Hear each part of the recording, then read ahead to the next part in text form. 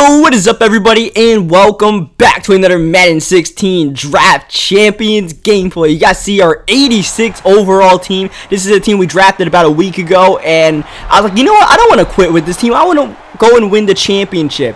So I decided to make it a little bit interesting, just so we could change it up while we're playing with the same team, and only go for passing touchdowns. We definitely have the squad to do. We have Matt Ryan, we have Egnew, we have Herman Moore, so we can definitely get it done. I want to see how many passing touchdowns we could get in a game, see if we could break the NFL record, which is 7 passing touchdowns, or just see how many passing touchdowns it takes to force a rage quit as Donnie Avery on the punt return, trying to get that touchdown and break the rules by scoring a non-passing touchdown as Egnew gets the catch. We get into the red zone goal-to-go situation, but we're not running the ball. We're not giving Carlos Hyde and James Starks their touches. We're hitting Egnew on the drag route, and that's touchdown number 1. Let's keep the tracker going. As off the edge, Justin Houston gets the sack. We have Houston and Holly. That's the Chiefs' lineup. We have Houston and Khalil Mack as we find Herman Moore for the touchdown. I think Justin Houston got 2 sacks on that drive as Herman Moore gets the touchdown, gets on the board right there. That's the 99. Oh, not the boss one or the golden ticket one, but just that regular 99. He's still a monster, especially in Draft Champions, though. Look off the edge. It's Khalil Mack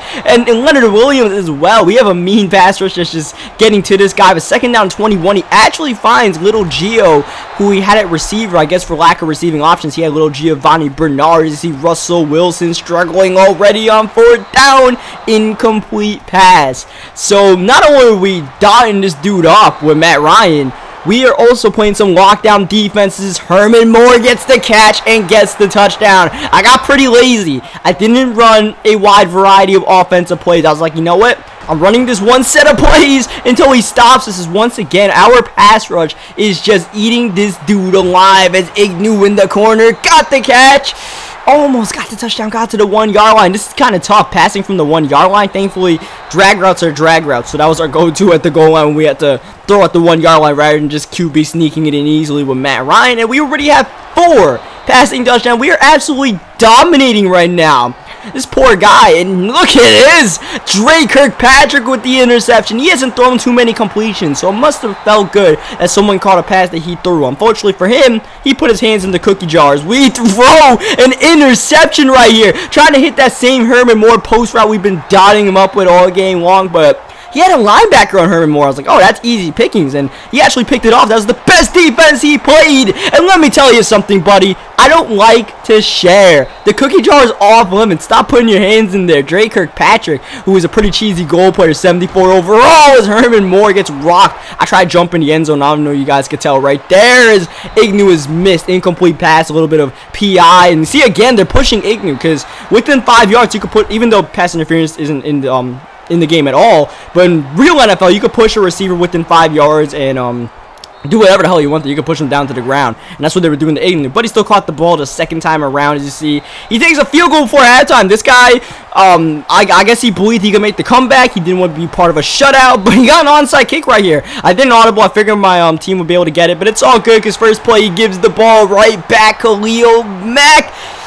That was actually pretty good that he got tackled by Russell Wilson because we're trying to throw passing touchdowns and Herman Moore on this post route. He had a goal cornerback on Herman Moore, so that was just absolute abuse. Anytime he came out of man coverage because Moore just killed that. I mean, one-on-one, you can't leave Herman Moore one-on-one like that. You got to send help in the corner or something like that, and especially if you don't draft good cornerbacks. You got to know your personnel and draft champions, and you got to know not to go at Khalil Mack. That's his 2nd interception. He's got a couple of sacks in the game, dominating, and apparently it took 6 touchdowns to force the rage quit in this one. So we're going on to the championship game right here. Can we top 6 touchdown passes before either the game ends or before it's a rage quit? And can we win the championship at all? All of this big talk. Are we going to win the game at all? Who knows? We got a pretty good team, so I would think we're the favorites as Herman Moore breaks a tackle. He's big, he's strong, and he's fast as well all the way. 1 play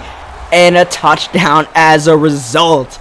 Good start. Good start. Definitely like starting off games like that. As you see Nickel Roby, that campus hero Roby, cornerback of the Buffalo Bills, getting a nice return right there as he rolls out and he throws an interception. your hands out of the cookie jar. Off limits. George Iloka this time shutting it down, getting the pick. We're right back on offense, and we're right back to running this split close scheme right now that I said during the last game that if you're not going to stop it, I'm not changing my player, right? I feel kind of lazy, and, you know, I'm running that play, and I'm running some drag routes. I'm finding Michael Egnew. Oh, Egnew gets rocked, loses it. Earl Thomas, I believe, just put that man in his grave early, and thankfully we forced him to pick up the ball at his own 1 yard line. So he's got a really long drive to engineer if he wants to take it all the way for 6 points. And this guy was actually putting together a good drive. Unlike our last opponent, he's actually showing a pulse that he might be able to stick in this game as long as he doesn't throw it at us, which he almost did right there, bringing up a big 3rd down. He's got some nice weapons, including RG3. He's got Vincent Jackson split out wide, and on 4th down, he runs a fake punt and gets it in the middle. Unbelievable. We played lockdown defense for 3 plays, and I came out in the cover 3 on that punt coverage, and it still got dotted up. Don't ask me how, as he takes it down to the goal line right here near the end of the 1st quarter. Robert Griffin, the 3rd, intercepted. I don't like to share. I'm a greedy person when it comes to the cookie jar, man. Don't do it. So we're a little bit short on our touchdown passing right now, but Michael Egnew's looking to change that with a nice one-handed catch right there, keeping Matt Ryan's perfect game alive. And that is going to make it 6 for 6. Donnie Avery, what a dot right there by Matt Ryan. Back to the split close, and that should have been an intercepted right there. We dodged a bullet. But on the next play, Herman Moore breaking the tackle, back joking, and we get a blessed little animation right there. That was pretty lucky. I hit the back juke, and Herman Moore somehow went forward and broke a tackle.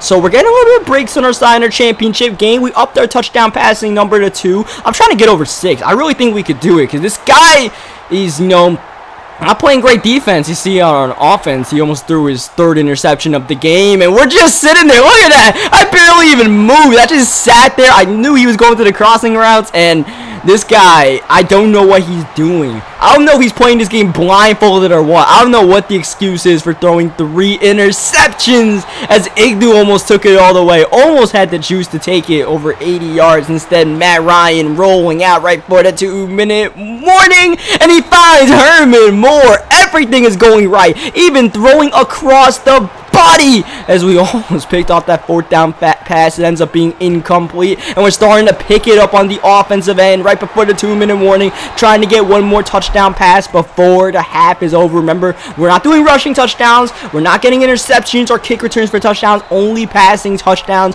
We're padding Matt Ryan's stats as much as possible, as Egnew makes his 2nd spectacular catch of the game using only 1 hand. As look at Herman Moore down the sideline, he's gonna do it again. Herman Moore cannot be brought down. That's his 3rd touchdown, just tie rope in the sidelines like that. As you see in the 3rd quarter, he gets on the board. He finds Vincent Jackson. We don't have any cornerbacks, so thankfully the last 2 opponents we played didn't really attack that, but he finally attacked it. Unfortunately for him, he is down 28-7, and look at Donnie Avery. Man, we had a better kick returner than Donnie Avery. We could have returned that punt for a touchdown and that last kick, but once again, we're just trying to throw touchdowns, and we threw a dime right there. He had his user over Egnew. He realized what we were doing because we were running the same play so many times. I apologize for being lazy. I just, you know, like I said, I was lazy when I played this game. Is Matt Ryan overthrows Egnew right there, but Matt Ryan is just coming up clutch every single time we need him, including right here, a touchdown to hide, but it's going to be brought back. Loss of down and 5 yards. Herman Moore. It doesn't matter how far you bring him back, he's still gonna answer the bell. 4th touchdown pass of the game. Oh my goodness, what a hit. The ball is loose and picked up. We're right back on offense looking for touchdown number 6. Herman Moore almost got it. Almost got it. We're looking to tie our streak from the last game. Herman Moore out of bounds. Almost gets the 1st down. It is 3rd down and 1. Do we just go back to Herman Moore? You run man coverage. I'm running that little speed out unless you bring help defense, because Herman Moore's going to kill it every time. As Michael Egnew drag route 6 touchdown passes on the game, looking for number 7, as he gets the catch right there to the 13-yard line. Eventually on 4th down, he ran a fake field goal. Or actually, this is Russell Wilson, I believe, who almost throws an interception, and this is actually going to unfortunately force the rage quit. We got the 6. We almost got the 7. I feel like both games, we had the chance to get maybe 10 touchdown passes. Just that these dudes rage quit in the third quarter. And they were running like hurry up offense and all that in the third quarter. They looked like they were going to stick it out. But they both quit. And we're stuck at 6 touchdown passes. So I guess it takes 6 touchdown passes to force a rage quit if you want to know the answer to that question. So leave a like on the video if you guys enjoyed it. If you guys enjoyed us, just dotting people up. Subscribe for more Madden 16. And I'll catch you guys next time.